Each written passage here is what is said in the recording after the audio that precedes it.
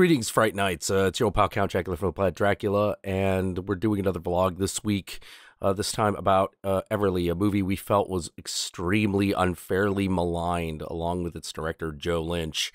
Hey, man, Joe, if you're listening, we fucking loved your movie. Hey, how you doing? Yo.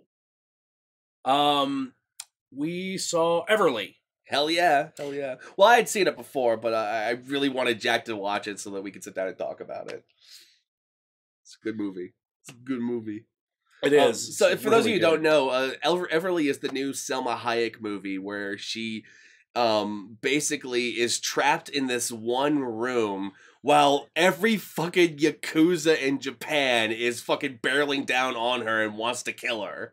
And so she's got to survive the night and somehow get the money she has to her child so her child can live and escape and get away, while every Yakuza, like I said, every fucking Yakuza in Japan just wants her dead. The movie is very, very Miike by way of John Woo. Yeah.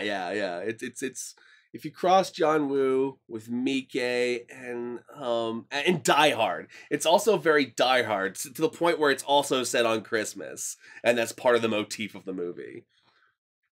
Yeah, the basic story is this young lady who is the mistress of the big Yakuza boss. Something happens and she feels the need to commit suicide. Mm-hmm. You can tell that this is a woman who has been brutalized. She has been gang raped. She is not doing well. She's in a bad place.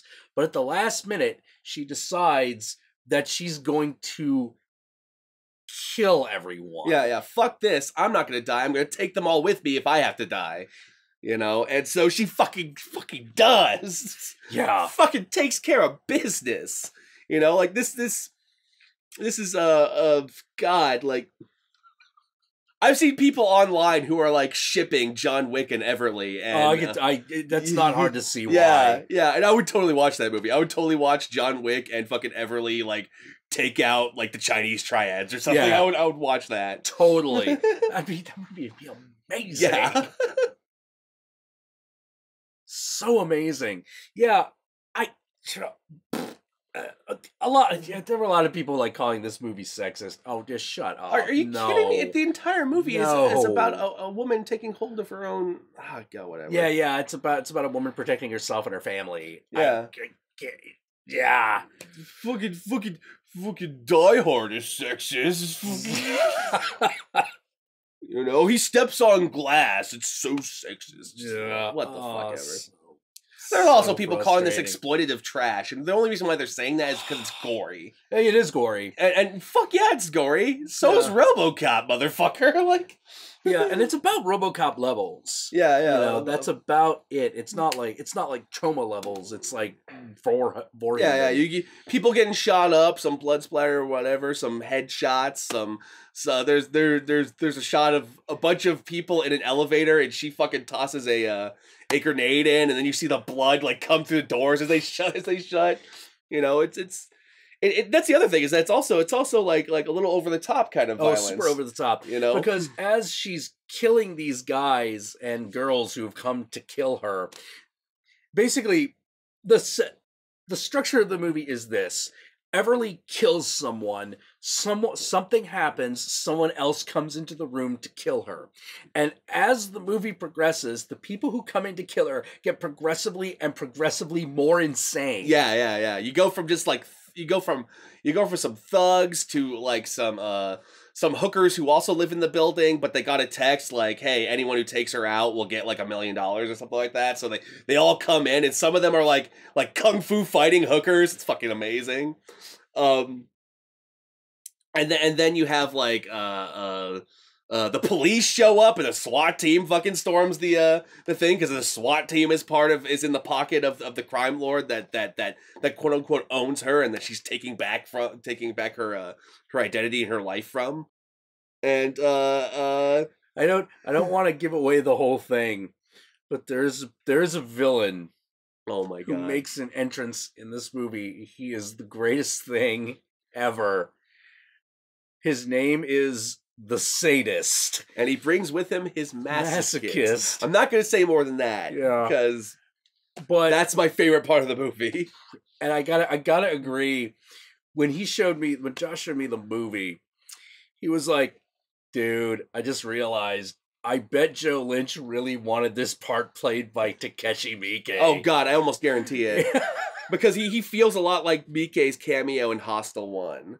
When Miike shows up, it's just like, y'all gonna want to go in there. It's a real party. It's just like, you know, and he's got that same feel. And then the movie just keeps getting more insane. God. Yeah, it doesn't stop once it starts. You know, like there's some lulls, there's some moments where it slows down for like she gets into contact with her mom and her daughter, who she hasn't seen in 4 years because she was essentially kidnapped and held captive. And she's trying to get this money to them because she knows that they're in danger, because now that she's killed all these Yakuza, they're targets too. So she wants to get this money to them so they can get out of the country and fly off to like some place like America where they could hide out and hold out. You know, so anywhere, as long as it's not Japan. Which is where I'm assuming this takes place. They never really specify. No, they don't really specify, but it's hard. I can't imagine this many Yakuza anywhere else. Yeah, like it would have to be like Japan or Seattle or San Francisco. Yeah. But it's like indefinable city. I mean, obviously it is a place where there's like some Hispanic people. Yeah, that's true. You know, because that's true, because Selma Hayek and then there's her family very Hispanic. There's some white people. There's that one guard who walks in after a bunch of the hookers are killed. It's just like, that's a lot of dead whores. You haven't earned the right to call them that. Yes. You bitch! I'm nobody's bitch. Badass. Anyone calling this movie sexist? Are you kidding me? That's whatever. I think it's Bennett the Sage who has the term like Valkyrie bitch. Like that's that's what Everly is in this. Yeah, absolutely. Like she goes from like scared I'm gonna kill myself, my life is over, to just no, I'm gonna kill everything. And I'm going Sarah Connor on this shit. Yeah, like, and it does feel like it does have because of the way the movie escalates, it does feel like an anime. Yeah, it does. It really does. It has a complete anime feel, not just because Japanese people are in it. Definitely like the ones that we were doing like back in like the 90s. Yes. Yes. Yeah, where it got super fucking violent. Yes. That's where that shit was best. Absolutely. I've seen some people call this movie because there's some of the scenes with like the sadists and stuff like that. I've seen some people call this movie torture porn. And what I find odd about that is that it's not uncommon in action movies for there to be a scene where the hero gets caught by the bad guy, strung up in some way, and then has to endure some sort of pain or punishment until he escapes and heroically kicks some ass. Yeah, we used to do that all the time. Why is this torture porn but Casino Royale isn't? Casino Royale. Like John Wick has the scene where not Willem Dafoe. Willem Dafoe gets captured and he's basically beat to a fucking pulp, which is torture. He can't move. You know, they're literally torturing. Yeah. Before being shot to death, but no one called torture porn on that. You know, people don't call Reservoir Dogs torture porn, so I don't understand why this movie being singled out for that, beyond the fact that it's a graphic action movie. I have no idea. You know, I don't get it. Is it because it's a girl? People can't handle a girl in that situation? It might be that same thing as that classic, like, trope of, like, people get much more upset when they see, like, an attractive woman being harmed. So, like anything else. Here's the funny thing. She has, like, one thing done to her in the entire thing versus fucking Casino Royale, where that guy's balls get fucking destroyed. Yeah. In that scene. I don't care if he's James Bond. He has no testicles anymore.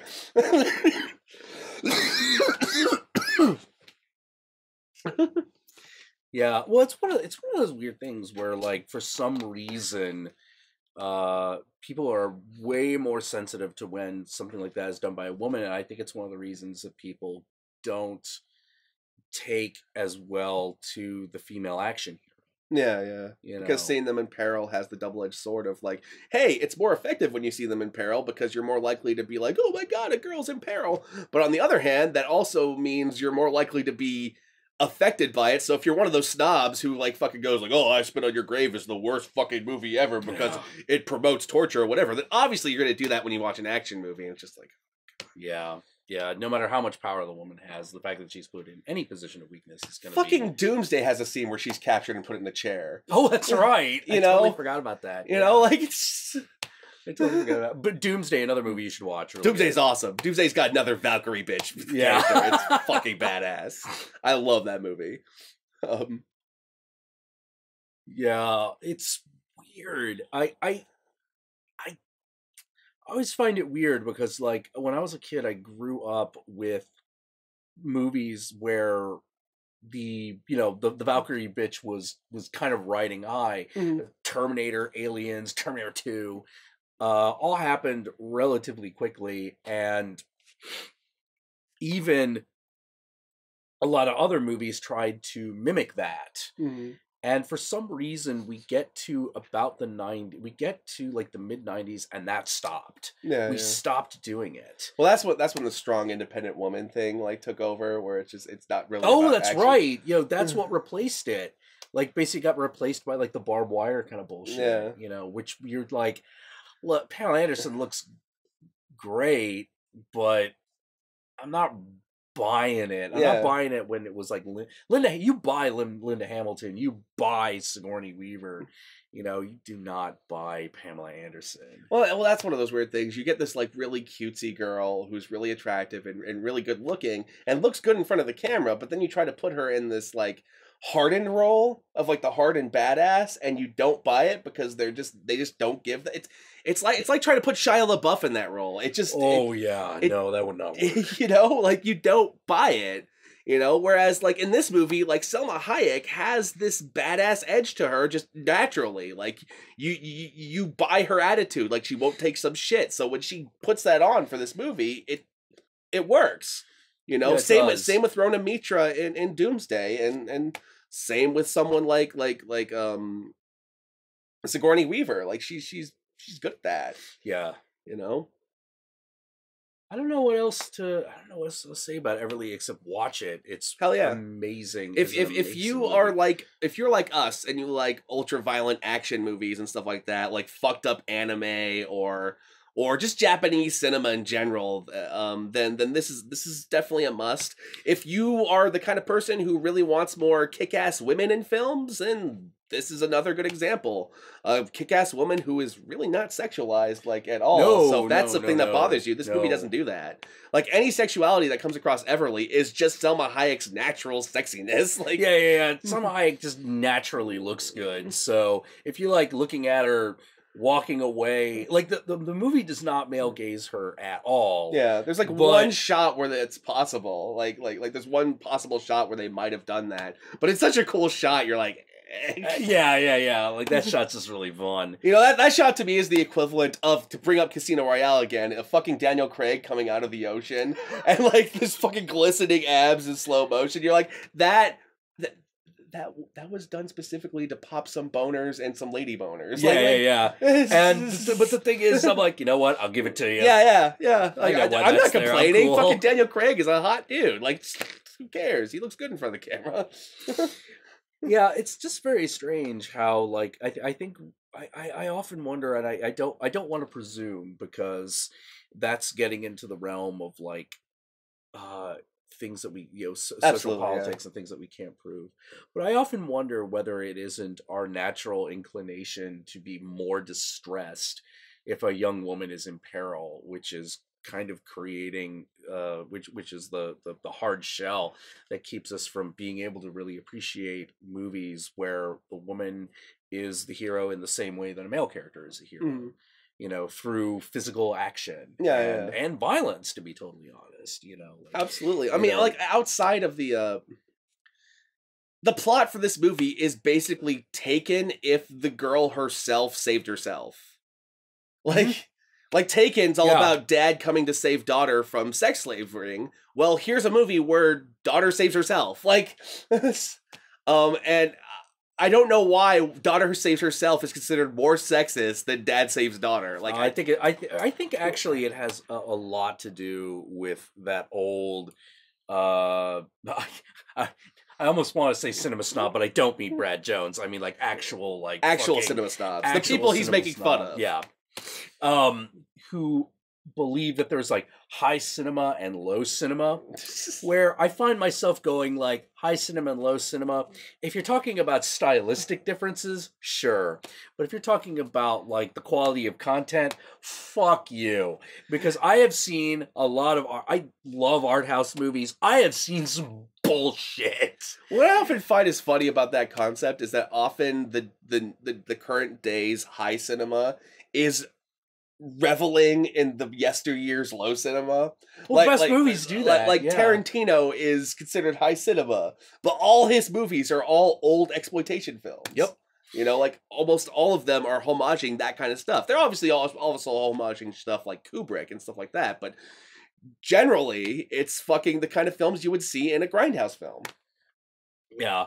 I don't, so, yeah, and those are the kind of, I'll be honest, I love lowbrow content that is given that highbrow polish. That's why I think The Guest is so amazing. I'm right there with you, and that's kind of like that's why I like a movie like Everly. It's a movie that is very much the kind of lowbrow exploitation, like over the top action movie, but it is done with a master's touch, you know, of someone who understands these movies better than anyone, to the point where it almost feels like it's like one or two tiers just below Tarantino, like in terms of what it does. Yeah. Obviously Tarantino's great. Tarantino's like fucking god up here of that kind of stuff, and he's like down here just a little bit, you know. It's like not quite god, but great, you know. Yeah, one of the great mortal heroes who may yet ascend to Mount Olympus. I hope so. And who should see Everly? Well, look. You either want to see a woman shoot, blow up, kill, and fucking get revenge on a hotel full of freaks, or not. Yeah, that about sums it up. Man, like, if you don't like Everly, I don't know where we're gonna see eye to eye on a lot of things. Yeah, I fucking love this movie. This is one of my favorite movies of the year so far. It's a great movie. You can go in just purely. I absolve you. I give you permission to enjoy this movie. My wife really loved this movie. Yeah. You know, she loved it. Like she was calling it like a John Woo movie with a chick. It was. Yeah, which is exactly what it is. Yeah, if you're a Miike fan, you should watch this movie because Joe Lynch is doing a bit of the Miike. Yeah. Man, no, like I've seen Joe Lynch movies before and I've liked them, but like this was the one where I'm like, oh, now I'm looking out for this guy. Yeah, he is definitely like up the bar with this movie. Oh yeah, completely agreed. Definitely. All right, well, I'm sure we've offended some people and delighted others. I'd apologize, but I'm not sorry.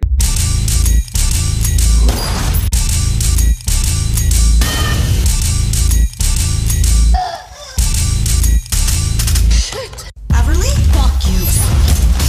Everly? Fuck you. Everly? Fuck you. Inside? Everly? Fuck you. Fuck. Everly? Fuck you. Kai. Everly? Fuck you. Bye-bye. Lick my balls. Lick my balls. Lick my balls. That's a lot of dead horse. Lick my balls. Lick my balls.